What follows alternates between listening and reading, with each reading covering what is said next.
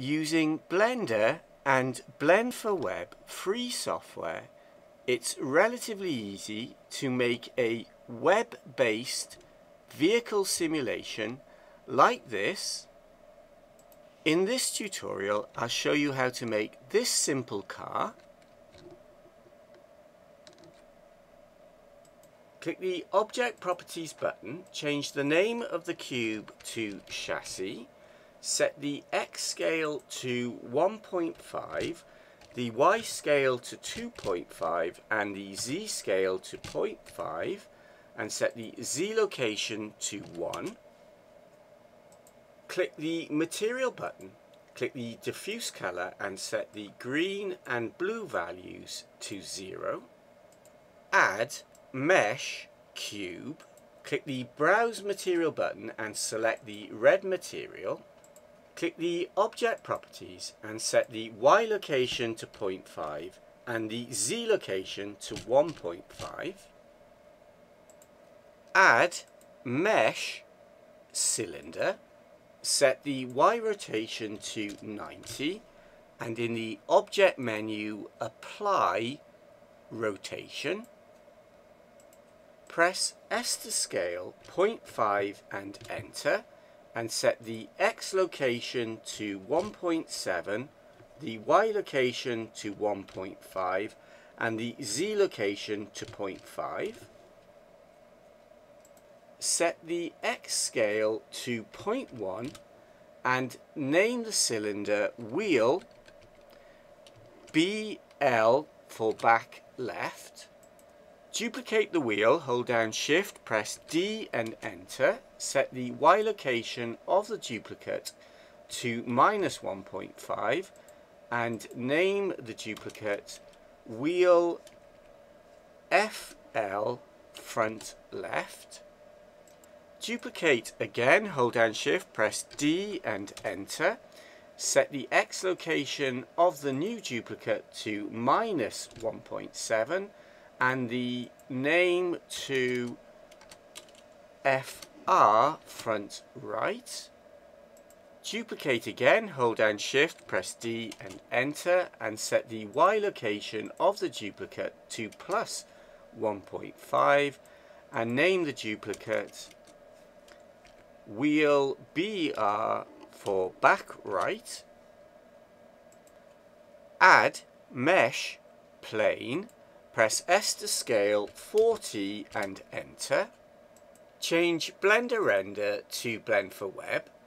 Click the Physics Properties, tick Object Physics and Collision Bounds.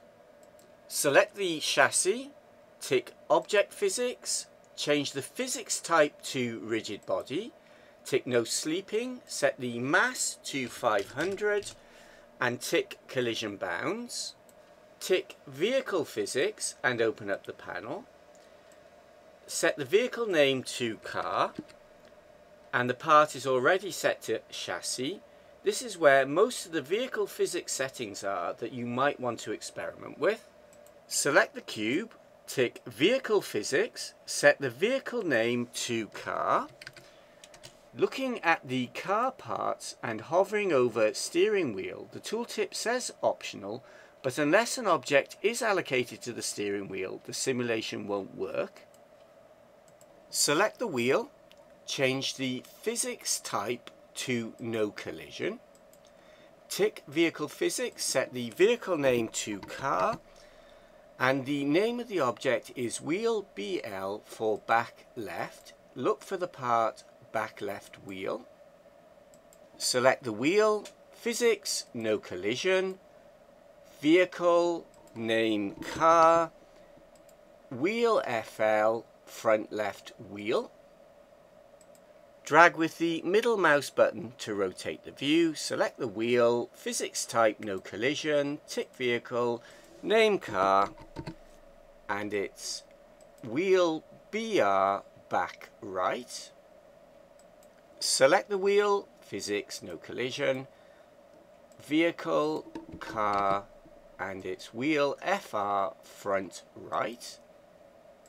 Drag with the middle mouse button to rotate the view. Select the camera, click the Object Properties, zoom back with the mouse wheel, press G to grab, Z for the Z-axis, and Z for Z local, and using the mouse, move the camera back until the X location is about 30.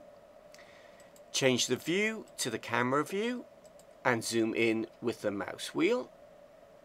Click Fast Preview to load the scene into the scene viewer.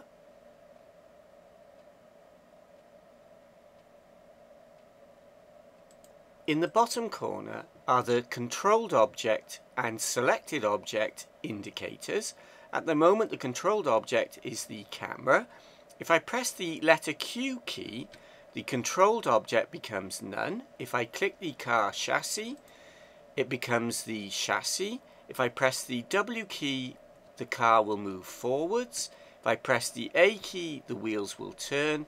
And if I hold down both together, the car will go round in a circle.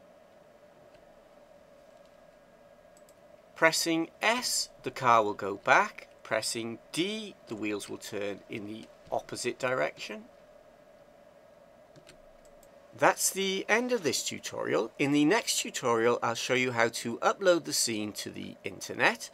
I'll put the finished file for you to download at my website. Click the link or the eye icon. If you'd like to subscribe, click the link or the stickman. If you'd like to sponsor my tutorials, click the link. Thanks for watching and goodbye.